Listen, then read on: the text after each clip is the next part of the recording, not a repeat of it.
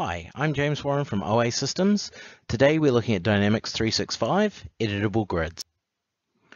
So Microsoft allow you in Dynamics 365 to add editable grids to your system, and what I'm going to do is take you through a place where I've activated them and show you some of the functionality and capabilities of editable grids.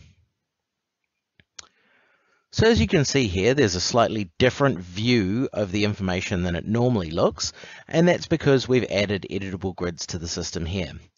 So you'll see we have a group by option, which isn't usually there, and there's a slightly different font that you can see coming from here. That's just so you can see a clarity between a normal view and one that's got editable grids activated. And of course, there are the very simple things that you'd expect from inside editable grids, where you can go into a record and adjust the text.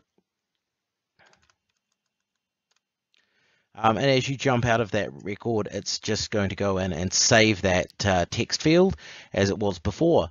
But there's also some nice bits of the system where anywhere where we've got a drop-down menu or a lookup or those sorts of things, you'll see if you click on that, it'll give you the options that you're able to select from, so that you don't get stuck with trying to enter something that won't be properly consumed by the system.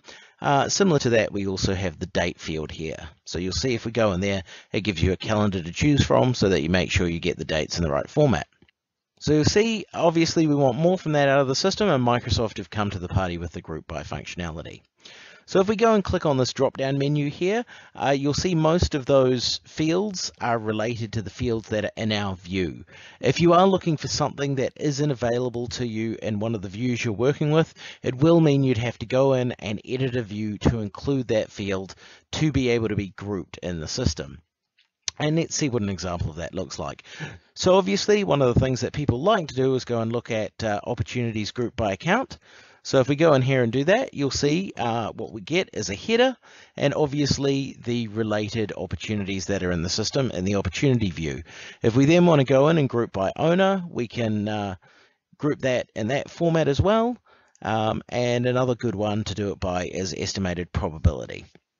So this is actually quite good for being able to identify if you've got information filled into the system and you want to go looking for where somebody hasn't entered information.